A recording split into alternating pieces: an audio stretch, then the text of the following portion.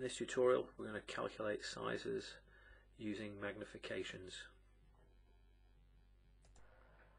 So here's a typical GCSE question. We're told that hair X is 20 micrometers wide, so that hair has a width of 20 micrometers. Shiv examines hair X using a total magnification of times 150. How wide will the hair appear under the microscope in micrometers? So we want to find out what it actually appears. Its actual size is 20 micrometers, but we're going to magnify that by 150 times, so it's going to appear much bigger than that. So 20 multiplied by 150 will give us 3,000 micrometers. Now the question doesn't ask us this, but an extra challenge would be to convert our answer in micrometers to millimeters. Now we know there's 1,000 micrometers in a millimeter, so all we need to do is to divide micrometers by 1,000.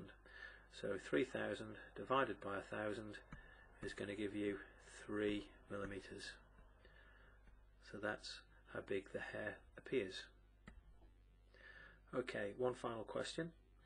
Use your magnification to work out how wide the adult water flea's body is. Show you working. So we've got a picture here of our water flea. We're also told that it's been magnified 100 times. So this is what it appears. If I was to measure that using a ruler, of course, let's just say it measures 40 millimeters, 4 centimeters, 40 millimeters. Now this water flea appears 40 millimeters wide because it's been magnified 100 times. So to find out that width for real, the actual width, we're going to divide it by 100. So 40 divided by 100, we move that decimal point a couple of places to the left, so it's going to actually be 0.4 millimeters wide. Again, for a bit of extra challenge, if we are to convert millimeters into micrometers, what would that be? So 0.4 millimeters in micrometers, we need to multiply it 1,000 times. So it's going to appear to be 400. It's actually going to be 400 micrometers wide.